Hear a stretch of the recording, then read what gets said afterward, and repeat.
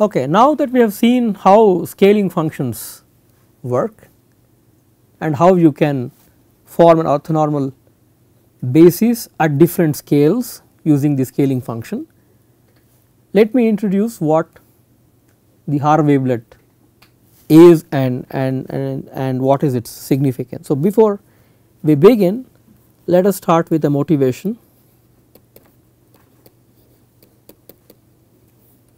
to the problem. Say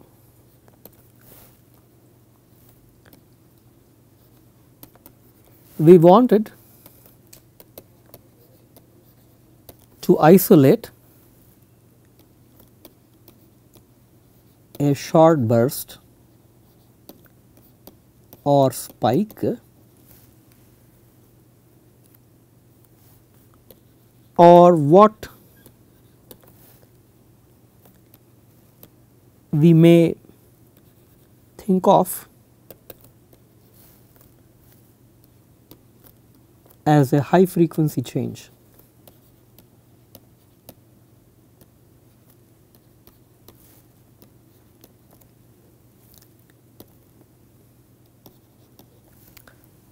We need a tool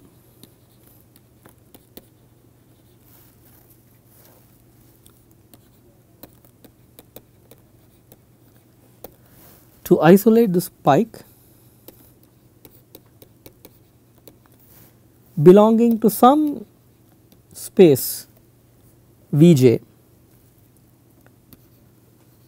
but not a member of the space Vj minus 1. Why? Because we have to recall that space Vj minus 1 is contained in Vj, right, because when j increases we are at better resolution. Now, with this in mind, we start with the idea. So, what is the idea? We need to apply the notion of direct sum spaces.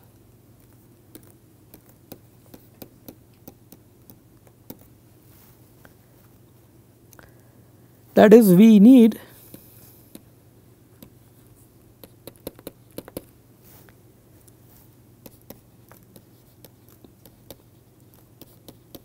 to decompose Vj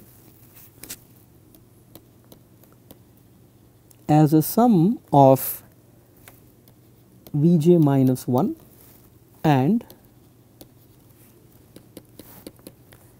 its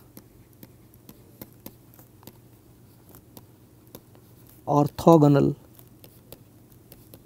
complement, and we have seen all these ideas in our lectures on signal geometry. That is, take the space Vj, decompose this space into some Vj minus 1 and its orthogonal complement, right, and what we mean is Vj minus 1 and this other space, they are orthogonal complements of each other, right, and the original space Vj is basically decomposed into these two spaces. Now, let us start with our intuition and begin this.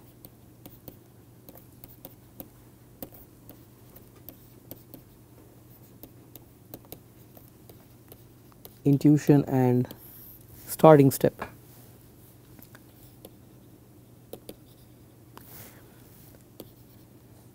Consider the space V1.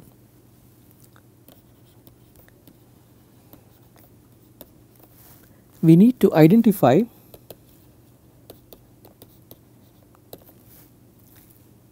a space which is, say, W0, that is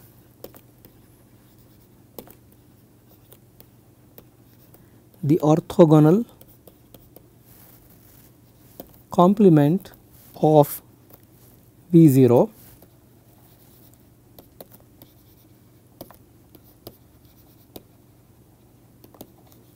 with the following properties.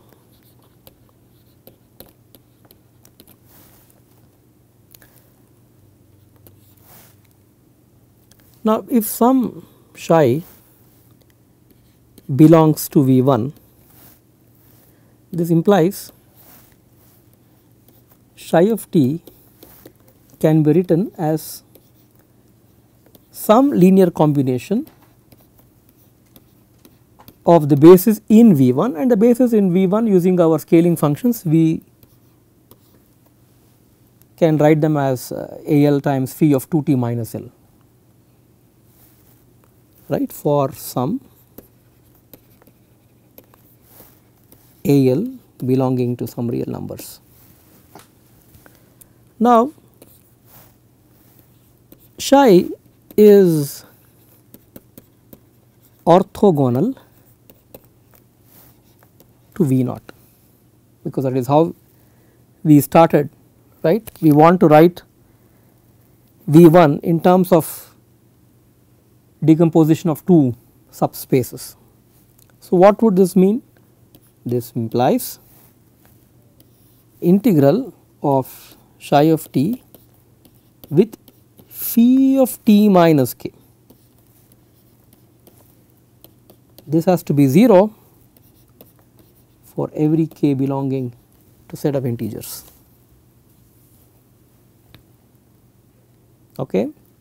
So, we start with the space V1, we need to identify a space W0 which is an orthogonal complement of the space V0 satisfying the following properties, right.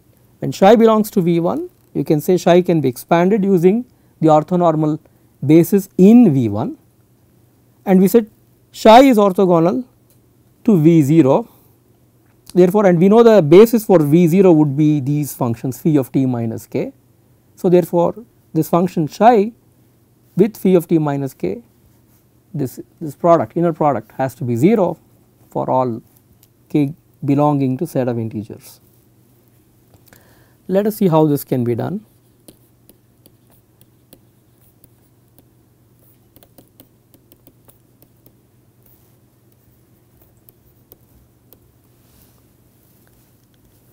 So, we can construct psi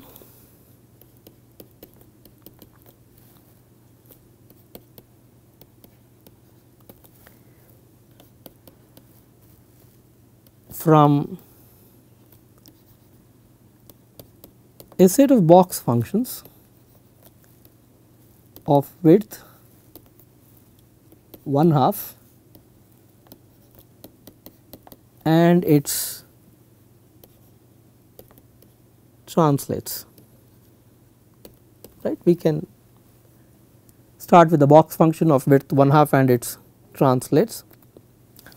So, if we need this condition minus infinity to plus infinity, some psi of t with phi of t dt equals 0, if this condition has to be satisfied, let us look at the trivial case of k equals 0 from our second condition, right. So, phi of t minus k, I said phi of t where k equals 0. Okay, if this has to be satisfied,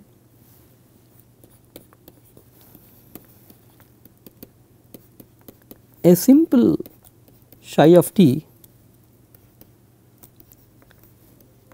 can be of the form psi of t is phi of 2t minus phi of 2 times t minus half. Let us get the picture here, right. If we just sketch this,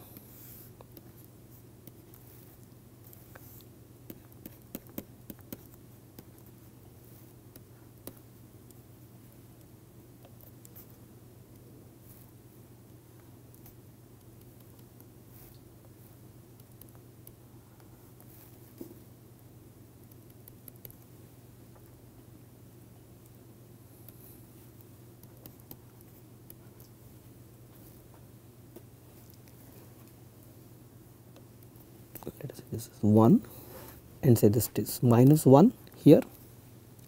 This definitely is orthogonal to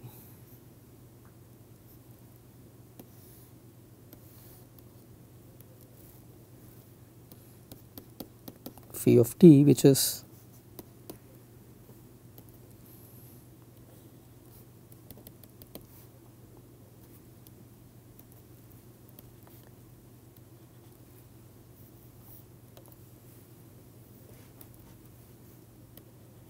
this.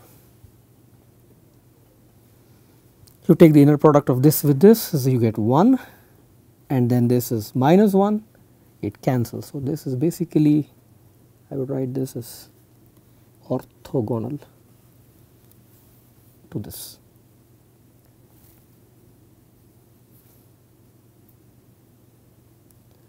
Now, what this means,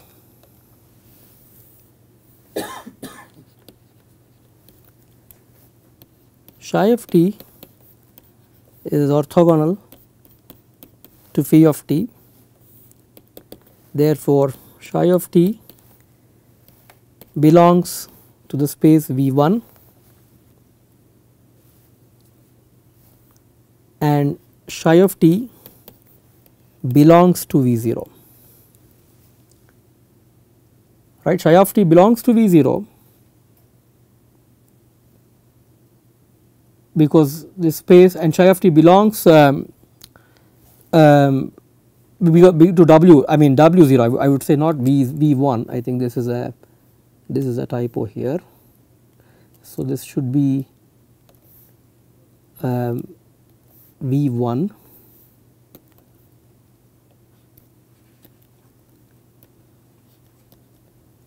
complement, orthogonal complement, or it belongs to space. Sorry, I think I have to, I made a small chain mistake here. So, psi of t belongs to V0 because V0 can be written as V1 plus W0, right. V0, so we start with the space V1,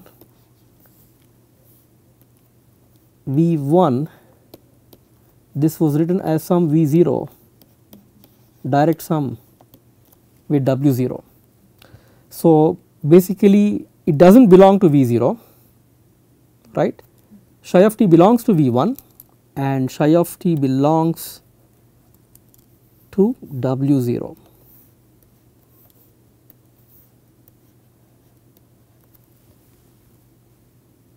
Okay. So, it belongs to W0 space because it is orthogonal complement of V0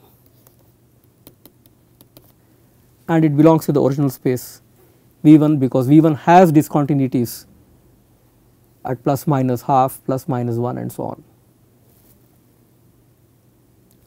Okay. So, thus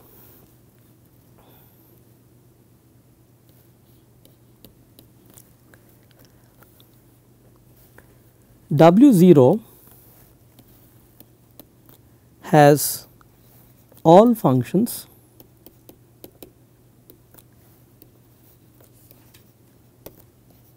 of the form sigma ak psi of t minus k belonging to the set of integers, and all these ak's are real numbers. Why?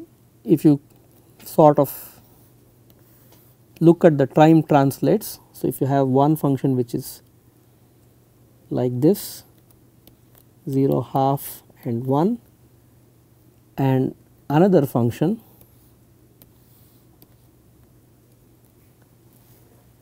which is shift this function by one more time step.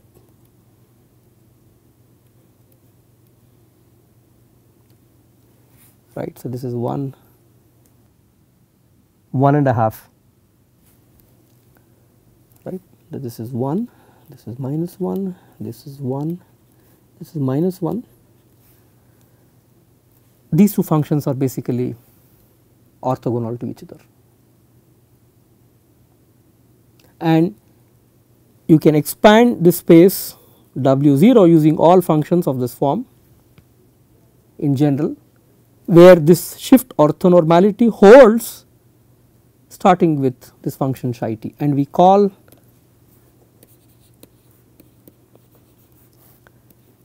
psi t as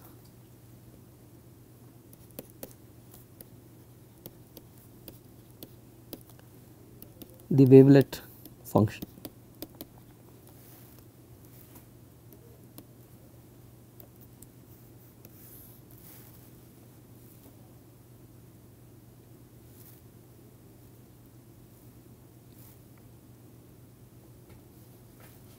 Okay. So, now we saw that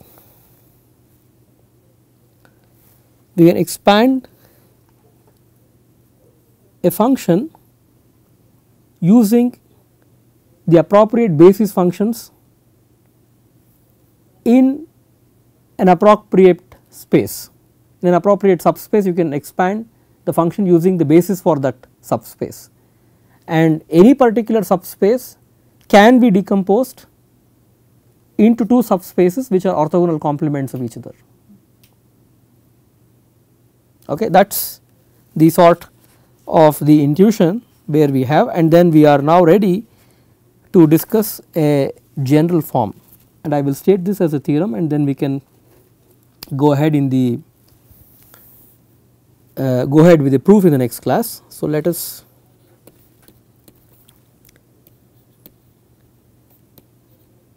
generalize this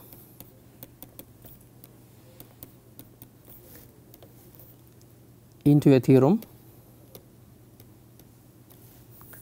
The statement of the theorem is as follows: let Wj be the space of all functions such that sigma k belonging to a set of integers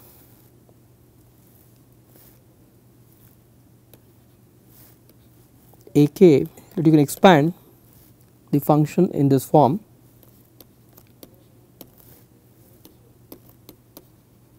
that is you are looking at the time scaled and the time translates of the wavelet function ak belonging to real numbers. The first property is Wj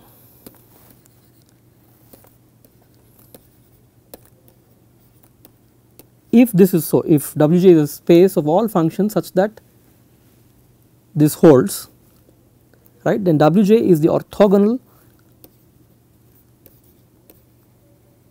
complement of Vj in Vj plus 1, and you can write Vj plus 1 as the direct sum of two spaces, which is Vj and Wj. So, this is the statement of the theorem. That means, we have to prove both these properties. Okay. So, if you are clear with the intuition we had in the last step, how we were able to decompose V1 into V0 direct sum with W0, we can just immediately proceed towards proving this theorem. So, there are a few details, we will do this in the next class.